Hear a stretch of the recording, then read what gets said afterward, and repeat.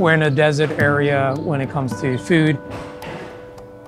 You don't have a grocery store for at least 3 miles distance, north, south, east, and west. For many of our communities, that is the case. Food deserts are defined by the USDA. It started out as actually a mile without consistent access to fresh, healthy, and affordable food.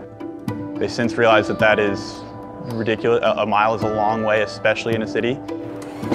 So they've adjusted it, so now it's about a half mile, and they do take into account things like access to transportation and average household income and what goes into what creates a food desert environment.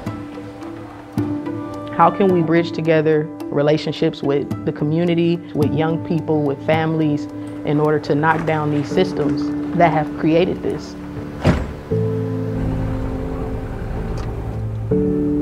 Food access is something that we can and should fix. Okay, we're going to 35th and Prospect.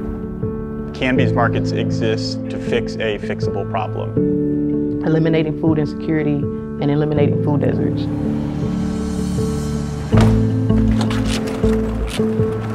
We solve that problem by working with the corner convenience stores, the mom and pop shops, that existing infrastructure that is a part of the framework of those communities. This is healthy food, actually grown by local farmers, and we work with wholesale produce to bring these healthy foods into these communities. The cost is cut dramatically, and for more people to afford it.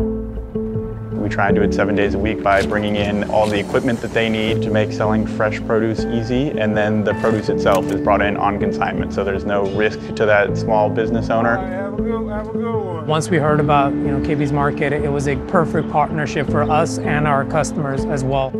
I mean, first time when you see it, all of them surprised, like we're selling fruit and vegetable here. I was really happy about it because there's hardly any produce around here. The biggest shocker is when they look and really, I could buy a tomato for like 49 cents instead of $1.50. When you sit there and you're taking their produce and their vegetables and you're restocking the shelf and you got people come and say, well, I thank you that this is here.